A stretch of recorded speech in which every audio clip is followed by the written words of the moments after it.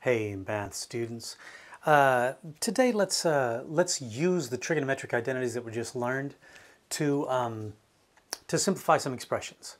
Okay, let me just show you what I'm talking about. Here, let's look at this first problem that we get. First problem says we have the cosine of pi over 2. Here, let me write it up here. The cosine of pi over 2 minus theta divided by the cosine of negative theta. Okay? So I want to try to simplify this.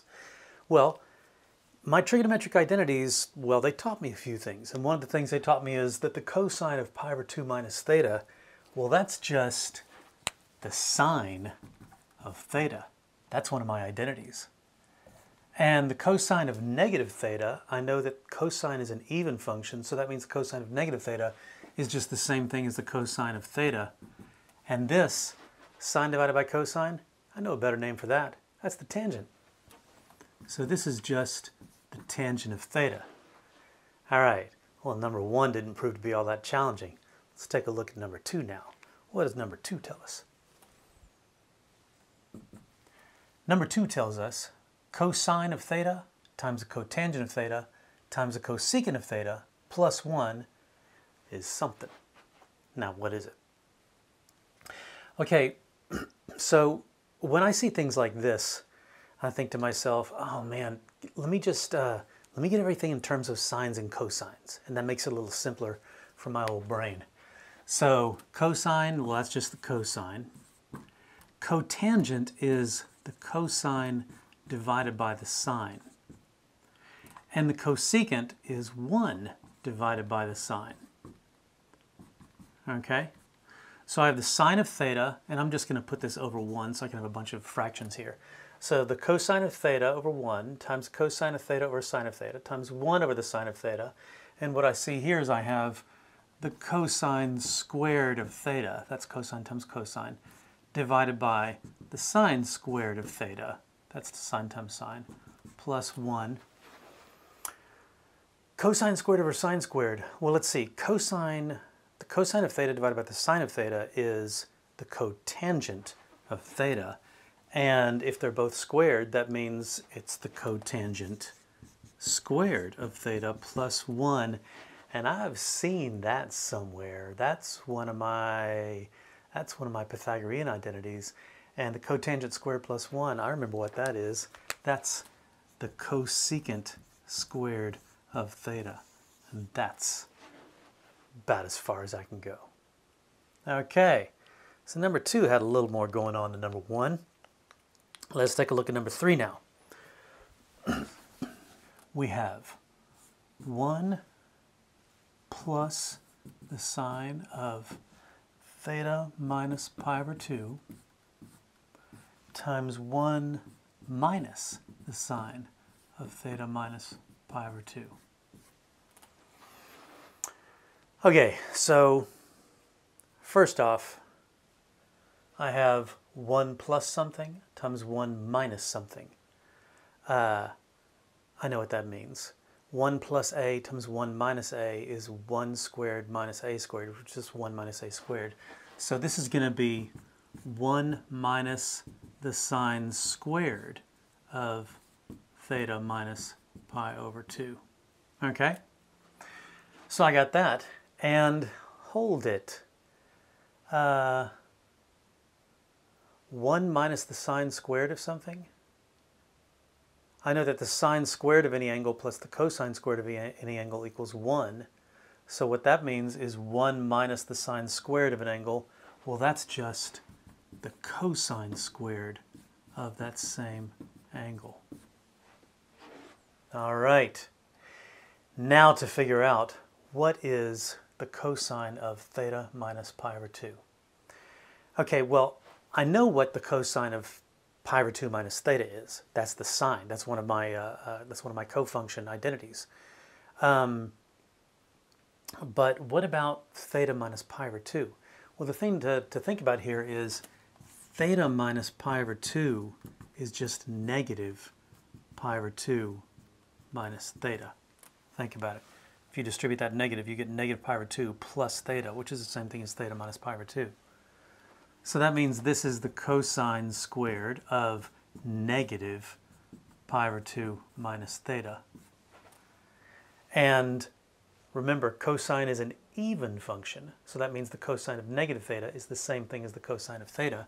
So this is just the cosine squared of pi over 2 minus theta. And now I know what the cosine of pi over 2 minus theta is. It's the sine of theta. So that means this whole thing turns out to be the sine squared of theta. Okay? That's one way to do it. And that's a perfectly fine way to do it. I'm gonna look at this though, and I'm gonna see, could I have done this a different way? At the very beginning, could I have said, what is the sine of theta minus pi over 2? Okay, well, the sine of theta minus pi over 2 is the sine of negative pi over 2 minus theta, right? And sine function is an odd function, which means the sine of negative x is the negative sine of x. So that means this is going to be the negative sine of pi over 2 minus theta. And the negative sine of pi over 2 minus theta is the negative cosine of theta. So that tells me that this up here is 1 plus the negative cosine of theta times 1 minus the negative cosine of theta. And this is like saying 1 minus cosine of theta times 1 plus cosine of theta. And again, if I have 1 minus a times 1 plus a, difference of squares, that's 1 minus a squared. So this is 1 minus the cosine squared of theta, which just turns out to be the sine squared of theta. So either way I do it, I end up with the answer here being the sine squared of theta. That was kind of fun. Okay. One more. Number 4, we have the sine of x over 1 minus the cosine of x. Well, this one looks pretty simple, doesn't it? Deceptively so, because the more I look at this, the more I think, I'm not sure what I'm supposed to do. How do I simplify that? Here's the trick. Actually, I'm going to show you this trick, and then I'll show you an alternate trick, which also works. Let's multiply this times the sine of, I said theta, I meant x. The sine of x over the sine of x. Okay? Now, why would I do such a thing? The reason I would do such a thing is that I have a sine here and I have a cosine. It's going to be easier to simplify things if I can get them just expressed in sines or just expressed in cosines. And if I multiply sine times sine, that's sine squared. And as we all know, sine squared is the same thing as 1 minus cosine squared. So let's try that. This is going to be the sine squared of x over the 1 minus the cosine of x times the sine of x.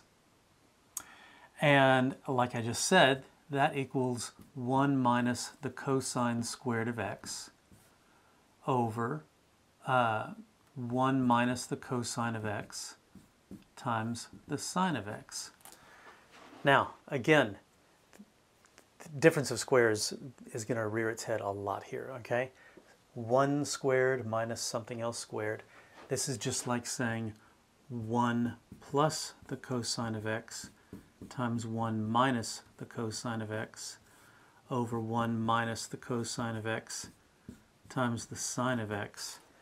And I know what that is, okay? I can, 1 minus cosine of x over 1 minus cosine of x is just 1. So this is going to equal 1 plus the cosine of x over the sine of x, which is 1. I'm just going to split this into two different fractions, which is 1 over the sine of x plus cosine of x over the sine of x. And 1 over sine of x, I believe that is also known as the cosecant of x. And the cosine of x divided by the sine of x is also known as the cotangent of x. And that is about as far as we're going to get. This one ended up being a little more challenging than it originally looked. Okay, now I told you I was going to show you two possible little tricks that you could do there. Okay, the first one would be to multiply this fraction by sine of x over sine of x, which is what we did. The other thing that we might do here is to say, again, we're going to think about how the difference of squares, we see that a lot. I have 1 minus the cosine of x. Let me multiply this times 1 plus the cosine of x times 1 plus the cosine of x. And what I get is the sine of x times 1 plus the cosine of x over 1 minus cosine of x times 1 plus cosine of x is going to be 1 minus the cosine squared. Okay? What is 1 minus cosine squared? 1 minus cosine squared is the sine squared.